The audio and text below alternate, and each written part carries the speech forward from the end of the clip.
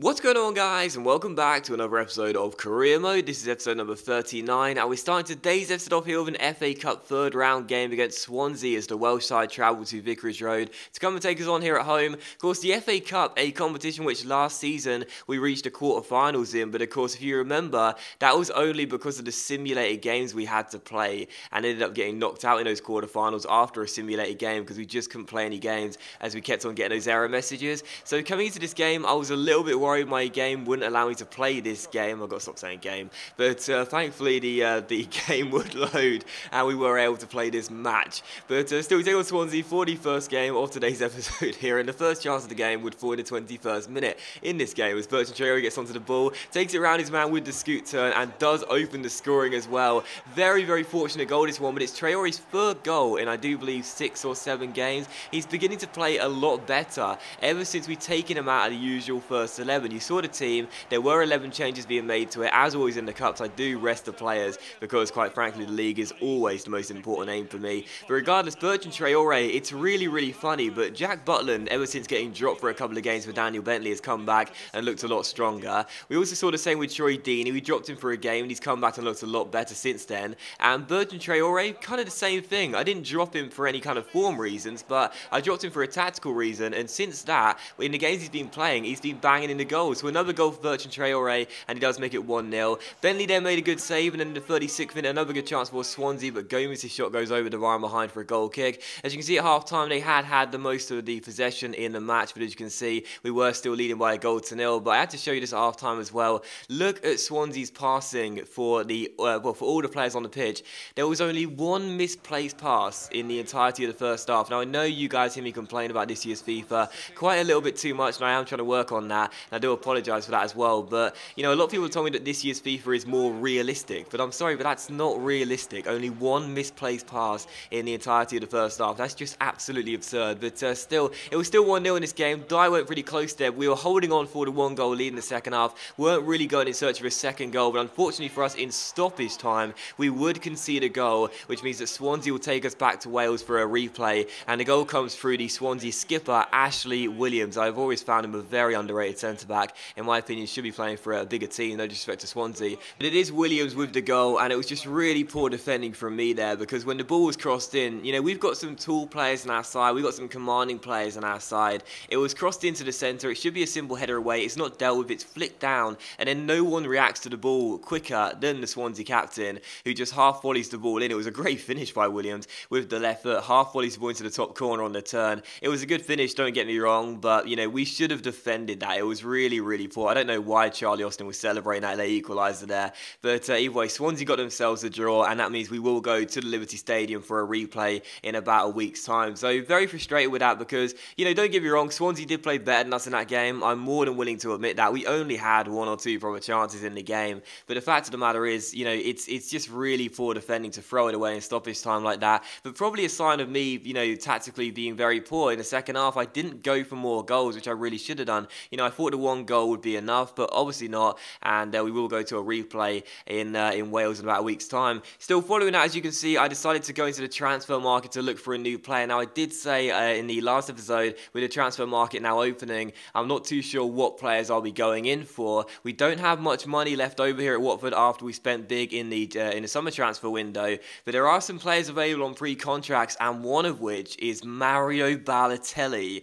from Liverpool. Now, he'll be very expensive in terms of his contract, but Balotelli on a free transfer, I mean, he's a big gamble. Don't get me wrong, he's a big, big gamble because you never know what Mario Balotelli you're going to get. But on a free transfer, with us having some striker problems this year, you know, we've only started scoring goals properly of late, to be honest. Deeney's only just turned it round. Obviously, Charlie Austin just hasn't got going this year. Obi Olari's only scored once, same with Matej Vidra. And of course, when you look at Felipe too, he's a young and up-and-coming youngster. But either way, possibly, you know, a new striker could be good for us. And Balotelli would be a big gamble, but he is the best of the bad bunch available right now. But we'll have to wait and see what he says after we offered him that contract. Still following that, we have another game against Swansea here, the second of today's episode, the second and final game of today's episode as well, as we take on the Welsh side at Vicarage Road once again, this time in the Premier League. As you can see, 20 games in, we are in 3rd place with 36 points. Swansea are in 4th place with 30 points. So this is a really, really big game. game. Now, this year I said I have aims of getting into the top 4. It's going to be very difficult for us. Last season we finished in 5th place. Can we break into a Champions League spot 4 next season? Well, it is definitely possible, but these are the games which we really do need to win. And the first chance of the game would fall in the 29th minute for Levy, gets played through here one-on-one. And this was it was a combination of good skill and really good fortune. And probably the majority of that was the latter. I got very, very lucky here. I did what I meant to do, in all honesty. I will be fair to myself. As you can see with Levy, he goes through here. I tried to dummy the goalkeeper. I do this a lot with the fake shot. The goalkeeper does hit the floor. I got that right. But thankfully for us, the ricochet off the deflection falls right back into the path of Levy, who just taps the ball into the back of the net and makes it 1-0. So I did the first part right, got very lucky for the second part, and in the end it was a simple finish for Levy. But regardless, I don't mind. It's Watford 1, Swansea 0. In the 38th minute, Jack Butler made a really good save there to keep it at 1-0 to Watford. In the 44th minute here, where the task will get very, very difficult for Swansea indeed, because Barrow gets himself a straight red card for this absolutely despicable challenge on Danny Rose. Now, he got a lot of the ball, and maybe that's what he's complaining about, but if you watch this back on the replay here,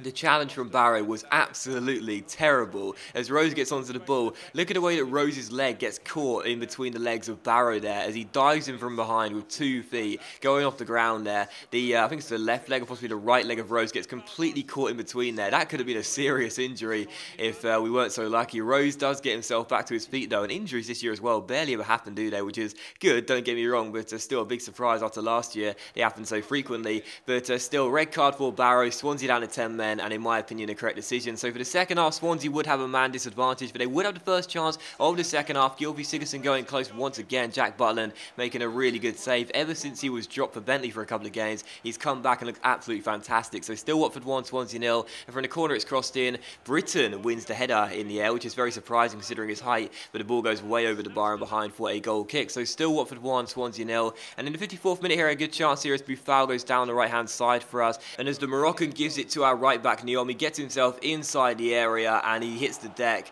and the referee gives a penalty after a shirt pull. Although I will say in Swansea's defence, I think it was Tabany who gave the penalty away. He does pull on the shirt of Neom, but it's very, very light. I mean, Neom goes down very, very softly. It's the correct decision for a shirt pull, don't get me wrong, but there was very, very, very little reason for Neom to hit the deck there. He didn't really need to. He could have passed the ball out of the box.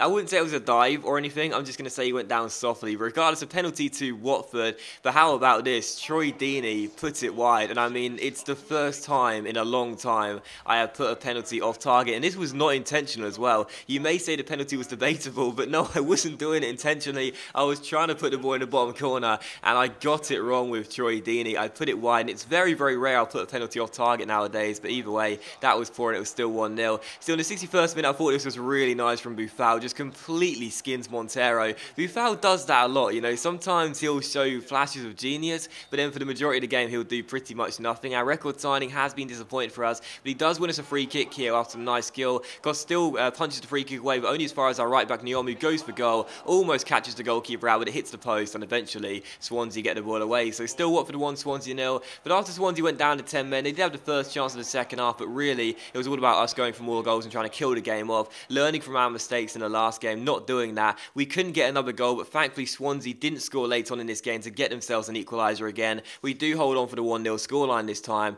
and get ourselves a very, very important 3 points as we try and pull away from the pack below us and try and cement a place in the top 3 as things stand. So very, very pleased with that result. The unbeaten run continues, and again, we learned from our mistakes in the second half. Didn't just sit back and invite pressure, went in search of more goals. Okay, we didn't get any, but either way, stopped Swansea from playing their game and made sure we would get ourselves to 3 points. So really, really pleased with that. Following that though, Balotelli did decline his contract. He says he likes it in Liverpool and wants to stay at Anfield. So very interesting little follow-up email there from Mario Balotelli. We do offer him an improved contract of 95 grand a week and a 5% goal bonus. Also request some funds from the board as well. Asked for £4 million.